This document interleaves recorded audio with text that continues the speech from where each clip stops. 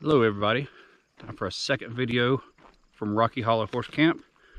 I'm actually shooting these out of sequence because I just arrived here. I had just enough time to set my tent up, grab something to eat, and I'm walking up one of the horse trails because it is a little after 7:30 and moonrise today is at 7:50. So I want to try to catch the moonrise tonight and tomorrow with the sun's they're behind me, but want to see with all the smoke from the western wildfires if it's going to make the sky a little oranger at night, if it's going to or at sunset, if that's going to affect the moonrise or not. So we're off to another place here. I'm going to pan around. You can see this field here. So I've been out here before taking sunrise photos kind of in that direction, a little further ways up the path. So we'll get to my spot and set up.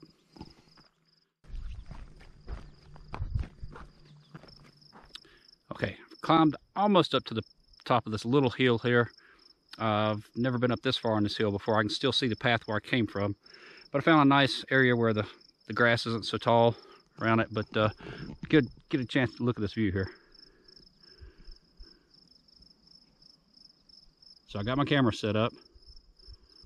About 5 minutes away from the moonrise, but I'm not sure exactly where the moon's going to rise tonight. I don't have the app on my phone, and data won't reach up here. We're just too far out in the boonies. But sunrise is usually right in there this time of year, July part of the year. But swing around some more.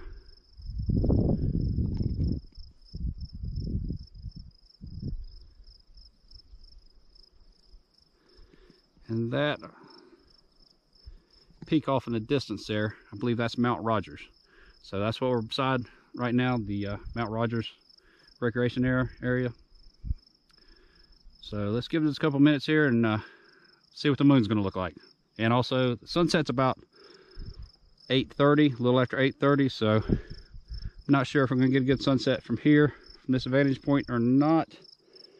But we'll give it a try. It appears I have some visitors now. Some cows have wandered up, so I'm just going to politely get out of the way, let them graze. I'm going to go back down toward the trail a little bit, and I still should be able to see the moon when it comes up. Alright, I pretty much think that because of the haze and some of the clouds and stuff, probably not going to see the moon for a while, so we're not going to get a good moonrise. So I've switched over, put on my wide angle lens.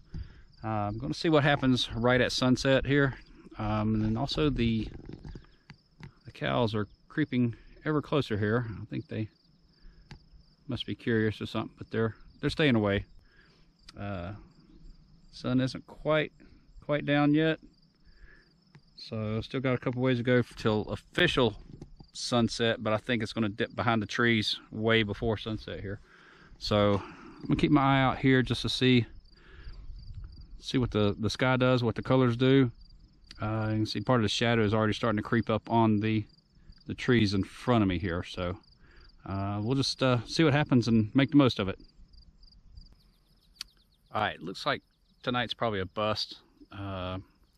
Lost all the light coming back over here. There's hardly any clouds on the sunset. Just a few high wispy clouds. Probably not going to do too much in the way of any color or anything like that. And cows are still getting closer, so I'm going to try it again tomorrow night. Like I said, this is a little bit later time for moonrise, maybe be different conditions out here, so we'll give it a try. All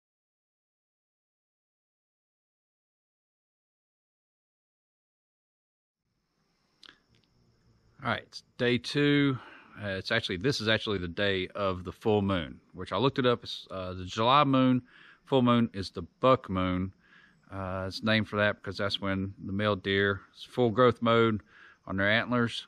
And there's lots of stories on the internet right now about saying, hey, it might be really, really red because of the forest fires and the smoke from that, and on the west coast coming over to the east coast. So we'll see. I've actually picked out a different spot tonight. I'm still in the campground. I didn't go across the street to where the big cow pasture is, and I'm behind the house where the owner of the campground lives. And actually right now I started hearing some sound like buzzing around me. I looked up and there's a bunch of hummingbirds flying around and stuff. So I hear them buzzing around, and I hear them squawking and stuff. So I don't know if I'll get one on a picture or not, because it's getting a little too dark to get a good picture. Not a lot of light around. So I said about 8:40 something is when moonrise is supposed to be. I did see it last night. It was real orange when I finally saw it, maybe around 9 o'clock or so. But that's when it was already up quite a bit. But should have a good view here behind me of everything like that. Got the camera set up, ready to go, just waiting on it to rise. All right, got about 5 minutes or so before moonrise, depending upon how it comes up over the mountains here. And what I've already done, I set my camera up to get a picture of the moon and the moon in detail. I've got it set for f11, ISO 100, and manually putting the shutter speed to 1/100th. And I'm also going to bracket the photos, probably plus and minus 3 stops on each. I'm going to start out with that, see how it looks.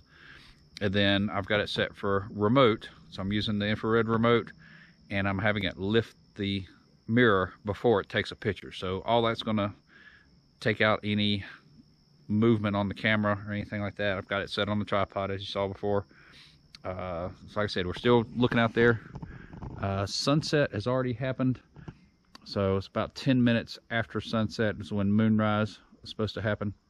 So just waiting for it. I think it's going to be about in that area based on what I saw last night. So, but I don't know if you can tell in this, there's quite a few mountain peaks in there, going back, heading in that direction, kind of toward east, northeast there. So we'll see. Give it another 10-15 minutes here, and we should probably start seeing the moon. All right, I've had to get the light because it's come out. It's dark now. It took a lot longer than expected for the moon to pop above the clouds. It's about almost 9:15 now, and it is like really orange. I've changed my setup on that. I just went ahead and went straight aperture priority, and I had to bump it up to ISO 400 to get my shutter speed up a little bit, because it was just really going like over 30 seconds on the shutter speed. So I was way too much. But let me turn the light off and show you what we got right now. All right, there's how it looks through the live view. What I'm doing is kind of zooming in here and doing a manual focus on it. So we got the manual focus there. Of course, on the thing here, it looks like it's just a dot. So press it once. Another time it lifts the mirror. It's taking the picture. Should be about 11 seconds. There it is.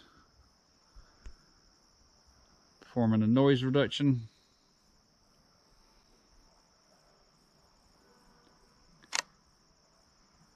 And there's the photo. Click it back on here. So let's see here. See if I can zoom into it. See how that looks.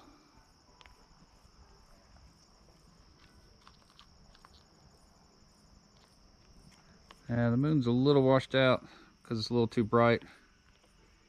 Alright, and we got some movement on it. So I'm going to increase my shutter speed just a little bit to stop that movement and hopefully not get the moon as bright.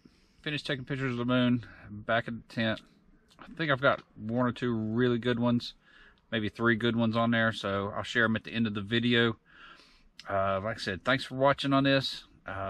Make sure you like the video, subscribe to the channel, pass it along to your friends, and I'll also post information about Rocky Hollow Horse Camp. So I said they kind of cater to if you're riding a horse, but there's a lot of places to hike around here and stuff like that. So the campsites, you got water, electric hookup, stuff like that. So if you got a trailer, come in. It's a pretty decent place for that. But I'll add that information into the description on there. So thanks again.